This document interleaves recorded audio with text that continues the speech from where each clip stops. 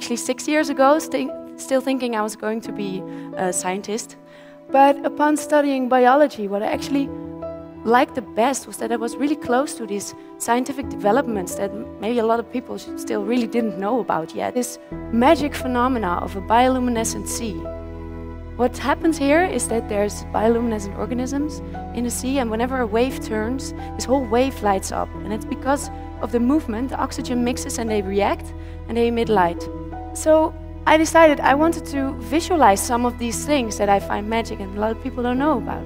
And to start with, I wanted to work with these weird green bubbles that you're seeing here, which are actually algae, which like any other plant can, of course, convert CO2 into oxygen. And you know what the funny thing is? I sometimes have a feeling we've been on the moon, but we barely know our own planet.